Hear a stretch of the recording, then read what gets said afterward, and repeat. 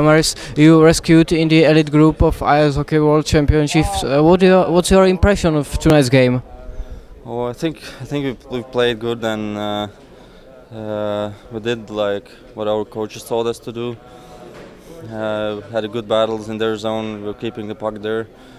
Puck wasn't going in the net in the first 2 periods like we wanted, but we still kept the battle and we got the winning goal. So that was really important. You scored the decisive goal of this match. Can you describe it? Like I told you, it was like Oscar's shot the puck in behind the net, and Mix made a good battle there.